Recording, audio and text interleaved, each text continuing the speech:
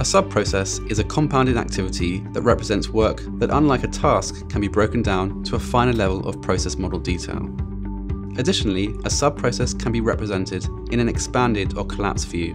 An expanded view shows sub-processes' details within the view of the process that it's contained in. A collapsed view indicates that a sub-process can be opened up to show a lower-level process. A collapsed view sub-process is indicated by an additional plus sign positioned at the bottom center of the shape.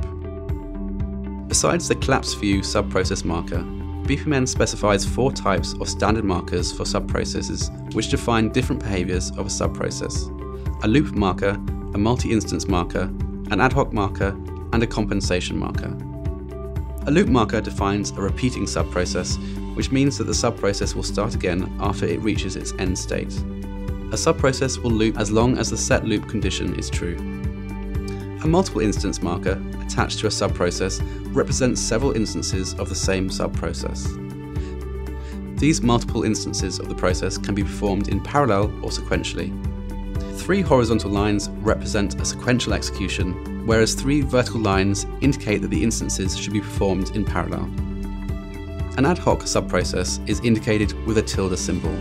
This type of sub-process contains a number of embedded inner activities which are intended to be executed flexibly.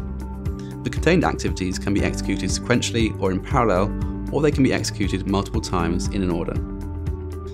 The compensation marker indicates a compensation sub-process, which represents a compensation handler that's performed in case a compensation event is triggered. This happens when a transaction isn't performed successfully. A sub-process may have 1 to 3 of these behaviour markers in all combinations except for loop and multi-instance, which cannot be shown at the same time.